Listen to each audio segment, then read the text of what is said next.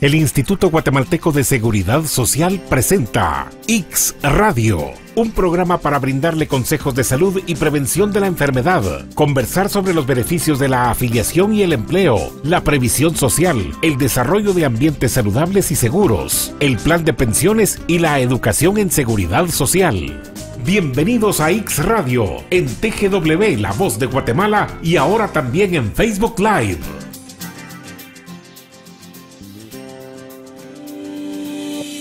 Amigas, amigos, bienvenidos a través del programa IGSS Radio, aquí en TGW, La Voz de Guatemala, y en Noticias IGSS en Facebook Live. Transmitimos este programa hoy con nuestro invitado especial, el doctor José Fernando Cifuentes Ruiz, neumólogo del IGSS. Hoy vamos a conversar sobre cómo mantener los pulmones saludables, especialmente con el COVID-19 que nos sigue acompañando, y en estos meses de clima variado. Enero, febrero son de climas donde hay frío y hay calor, pero que afecta a las vías respiratorias. Doctor, bienvenido. Gran placer saludarle y tenerle aquí en IGSS Radio.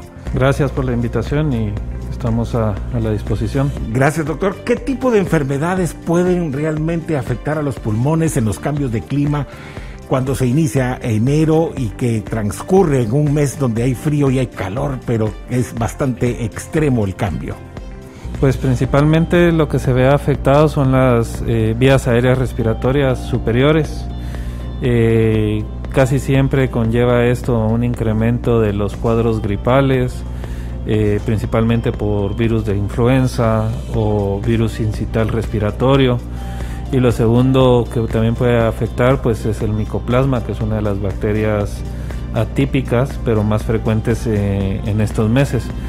Se da sobre todo, empiezan como cuadros catarrales, cuadros gripales que pueden ir complicándose y pueden ir, como la gente dice, me cayó al pecho, pues empezar ya con cuadros de bronquitis o complicarse hasta producir cuadros de neumonía.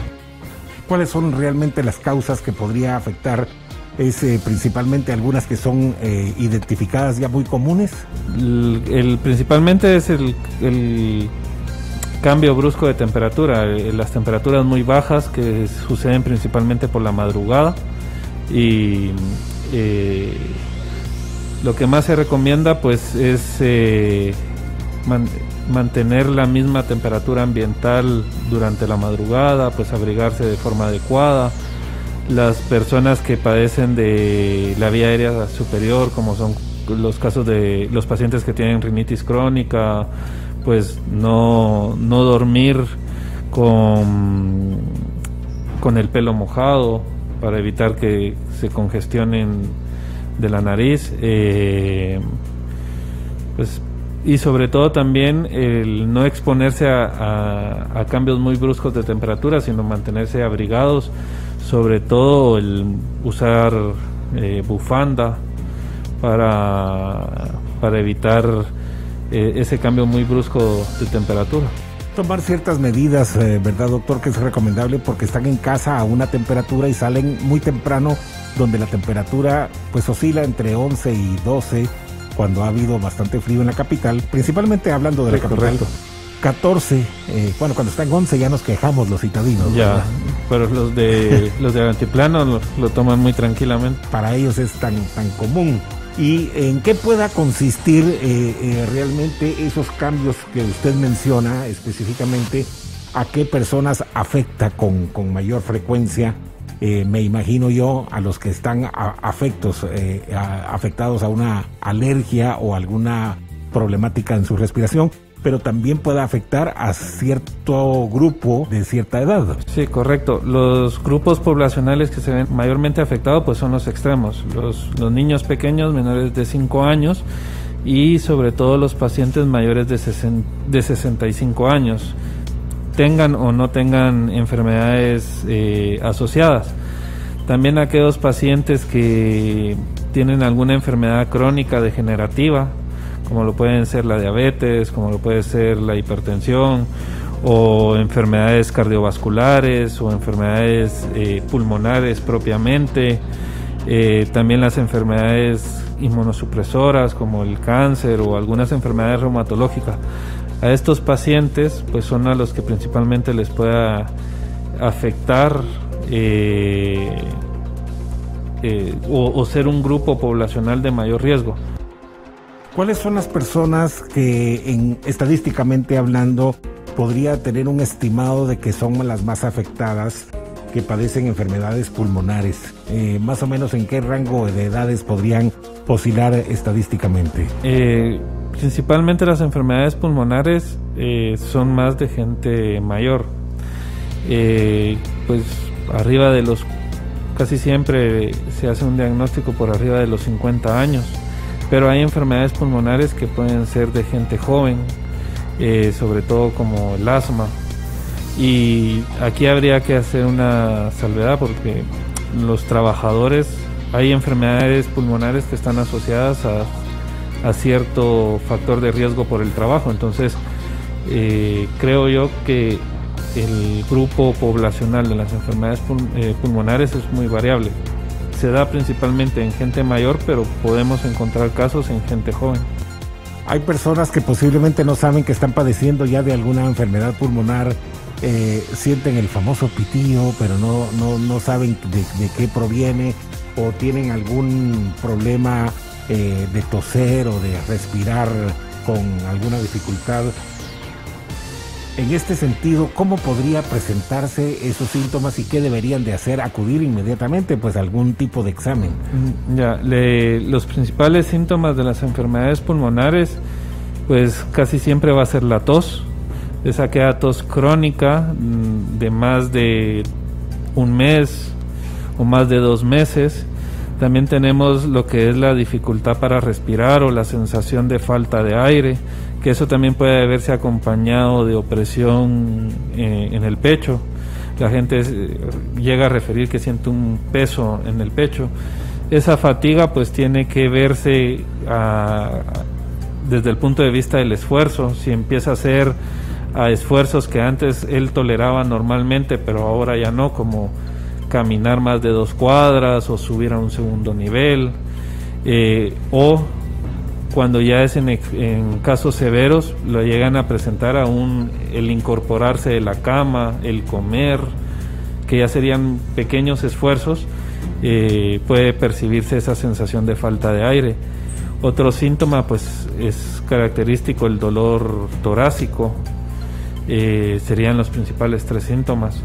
Cuando ya uno tiene estos síntomas, pues lo que debe de hacer pues es acudir a su médico de cabecera o a su médico de su unidad periférica para poder consultar tempranamente, porque se ha visto que cuando se hace un diagnóstico correcto tempranamente, pues la evolución o el pronóstico de la enfermedad puede ser mejor que cuando se hace un diagnóstico ya más tardío.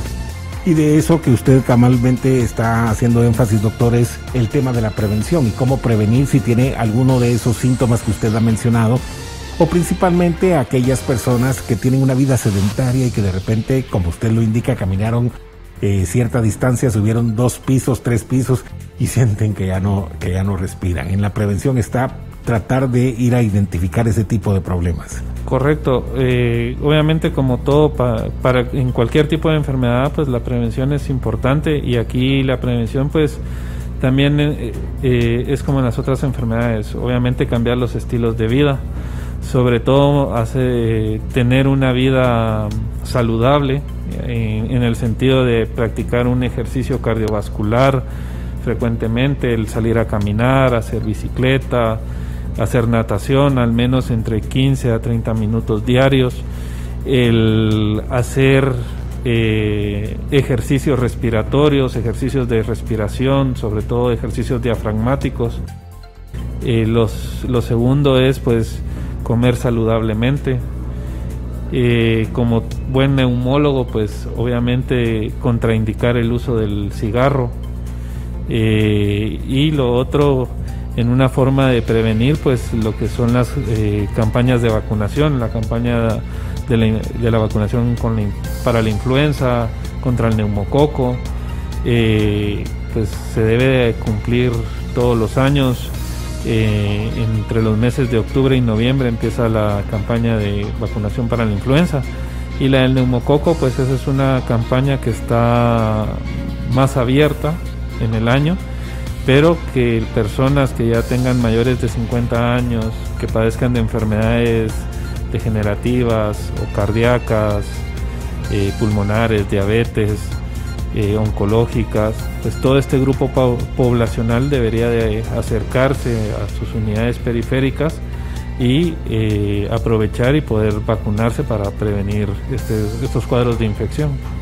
Doctor, una pregunta respecto al COVID-19 que nos ha venido acompañando.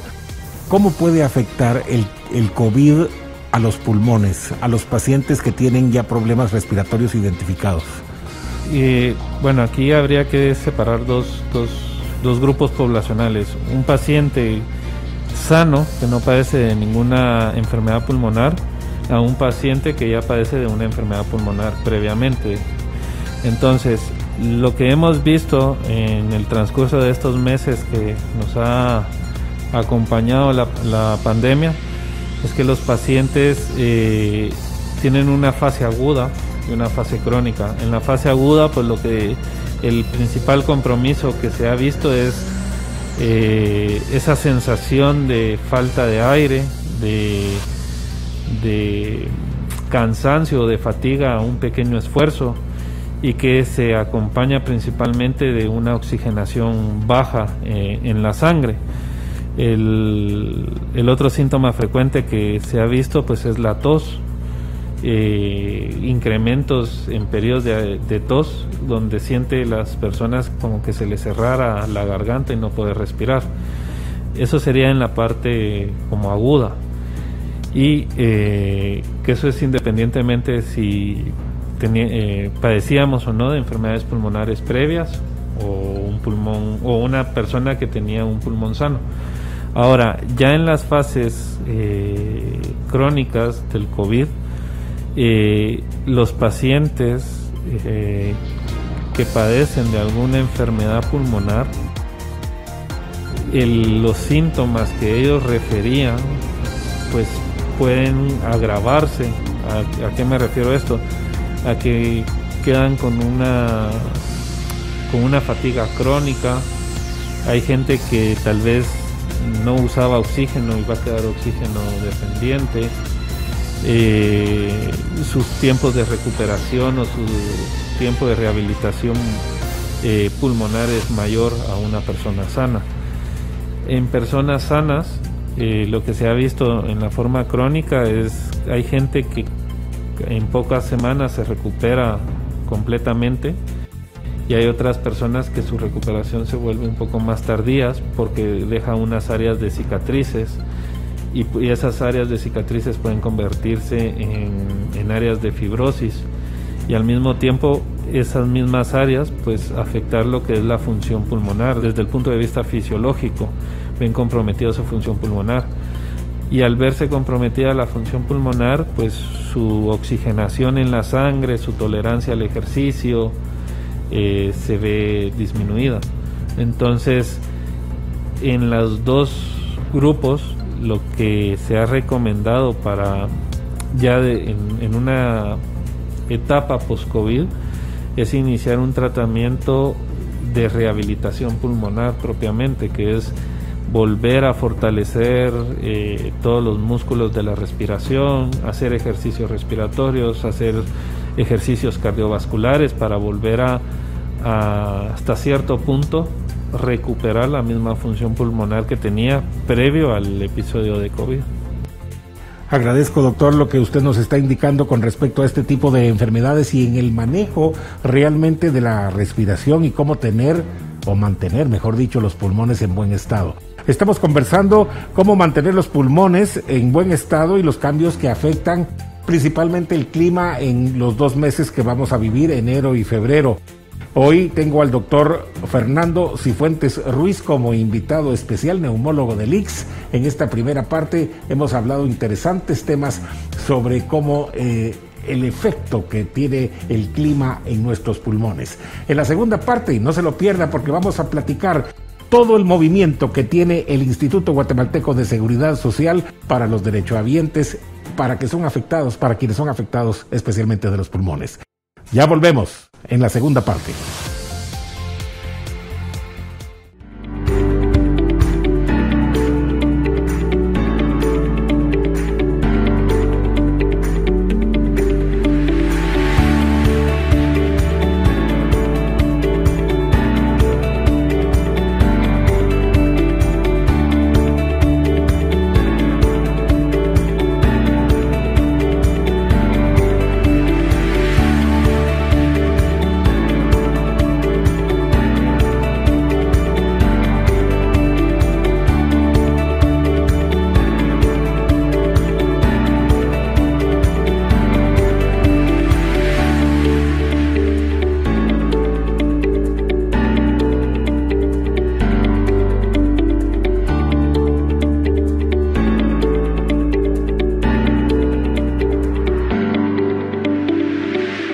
20 de enero de 1948, abre las puertas a la población afiliada de Guatemala el Centro de Rehabilitación en la Zona 1 de la ciudad.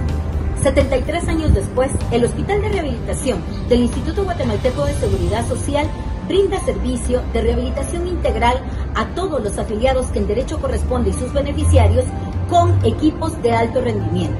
Este 20 de enero agradezco a esos 425 trabajadores que hacen realidad la inclusión digna, la rehabilitación integral, pero por sobre todo el trato en humanización, en derecho, en calidad y calidez a toda persona que llega a este centro de rehabilitación. Brindamos una atención integral, altamente especializada, con todos los protocolos de seguridad y por sobre todo en derecho y dignidad a la persona que llega a este hospital. Política preventiva de la seguridad social en Guatemala y un momento de mucha alegría hoy estar llegando a 12 años de servicio. Solicitar a nuestros colaboradores que mantengamos la mística de servicio. Y a nuestros pacientes, agradecerles su comportamiento. Alguno que otro que nos responde algo fuerte, pero nos entendemos y nos amamos así tal como somos. Así que yo quiero pedir un aplauso para todos nosotros, para nuestros pacientes.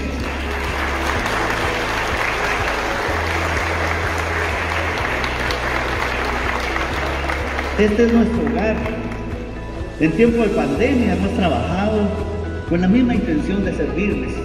Decía el doctor Martínez, de enviarle su medicina a casa, y hoy que estamos volviendo nuevamente a dar consulta presencial, estamos tratando de implementar todas las medidas preventivas universales con nuestro personal, con equipo de protección, guardando el distanciamiento social, porque la vida continúa, tenemos que seguir viviendo y tenemos que seguir trabajando. Así que los animo a que juntos, pacientes, colaboradores de Camino Barranquilla, seamos de frente y que demos gracias a Dios por la bendición de hoy día de tener Camino Barranquilla para su servicio.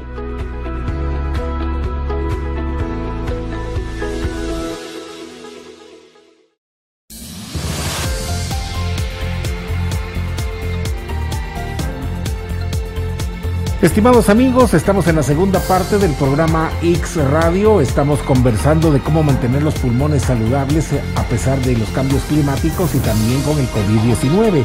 Hoy nuestro invitado especial, el doctor José Fernando Cifuentes Ruiz, neumólogo del IGSS, con quien he platicado ya en la primera parte de cómo se detectan las enfermedades, las causas de que puedan padecer algunos pacientes de problemas respiratorios, especialmente de los pulmones, y las personas que padecen de esta enfermedad y cómo ha afectado también con el COVID-19.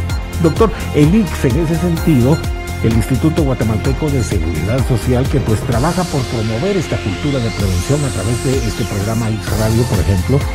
En ese sentido, ¿cómo brindamos la atención a los pacientes cuando ya el paciente, el derechohabiente, detecta que necesita ir con el especialista porque ya es un problema pulmonar? ¿Cuáles serían los pasos a seguir? Primero va a primera consulta y detectan realmente que hay un problema respiratorio. Bueno, aquí la forma de que los afiliados pudieran acudir pues puede ser por dos vías. Primero, si tuvieran alguna patología que fuera aguda, pues lo más recomendable es acudir inmediatamente a lo que son los servicios de emergencia de los hospitales de enfermedad común, como puede ser zona 6 o zona 9, y obviamente si requiere algún tipo de ingreso hospitalario, pues ya los compañeros en atención de emergencia lo determinan y quedan a cargo ya de lo que servía el servicio de neumología, y nosotros pues tratamos la enfermedad, estabilizamos al paciente y ya lo referimos a un servicio de referencia donde hay un neumólogo para poder darle seguimiento.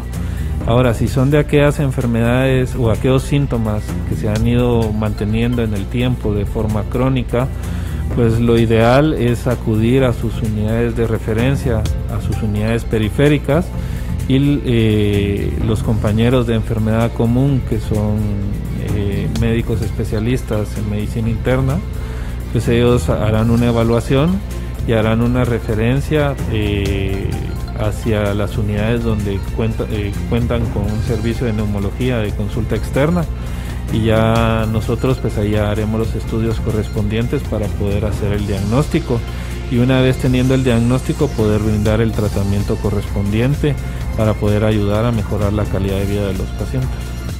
¿A cuántos pacientes se les ha podido asistir, doctor, en estadísticas? ¿A cuántos pacientes aproximadamente atiende el IGSS por enfermedades pulmonares? Realmente el dato exacto es muy complejo, porque no solo son las unidades de servicio especializado donde están las consultas externas de neumología, porque en las unidades periféricas también ven problemas respiratorios. Yo lo que podría decir más o menos es entre un 10 a un 20% de los diagnósticos que podemos realizar en el instituto son de enfermedades respiratorias. En este caso, cabe decir pues que vienen algunos que son de los rangos de los pequeños en edades de 0 a 7, 12 años aproximadamente, y tal vez los que son de la tercera edad aproximadamente, o hay algún tipo de rangos específicos.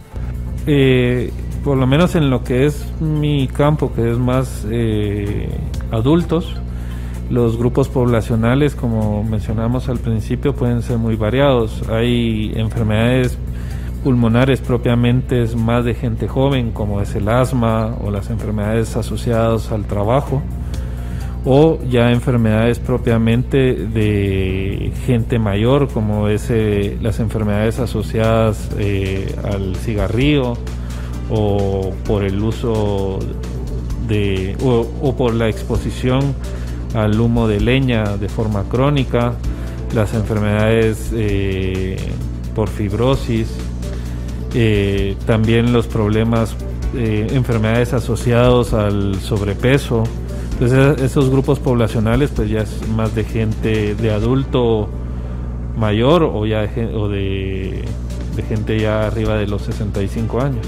En el caso de una fibrosis pulmonar, doctor, quienes están más susceptibles en estos cambios climáticos, ¿qué recomendaciones se les puede dar?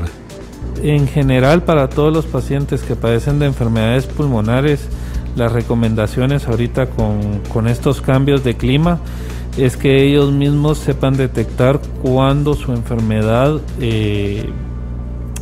pudo haberse descompensado, y esto es cuando los pacientes tienen un incremento de la tos, aumentan con cambios en la expectoración o toleran menos el esfuerzo que antes toleraban de mejor forma. Cuando estos pacientes presentan estos síntomas, lo recomendable es que acudan inmediatamente con su médico para hacer una valoración. Ahora, las recomendaciones principalmente en estos climas, pues es lo que habíamos mencionado anteriormente: abrigarse de forma adecuada, mantenerse hidratados, pues estar tomando vitamina C,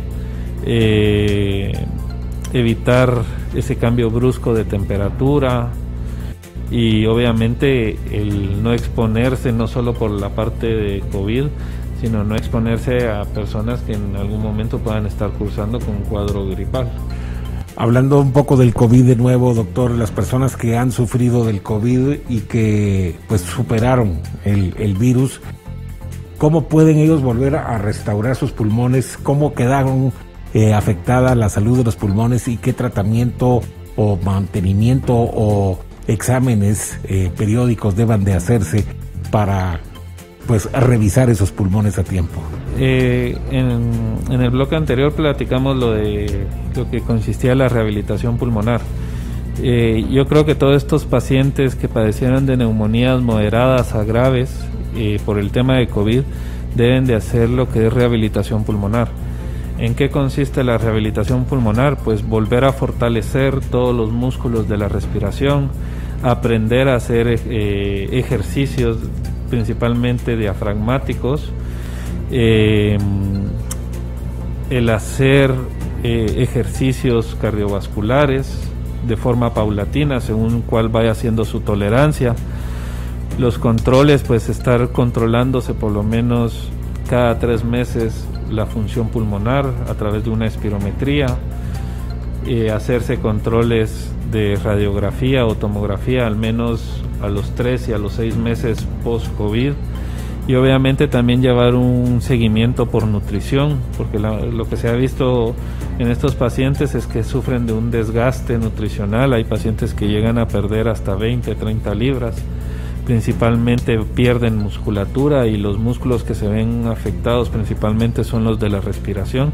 Entonces el aporte nutricional guiado por una nutricionista, donde tiene que ser una dieta alta en proteínas para hacer esa recuperación del músculo, es muy importante en la recuperación.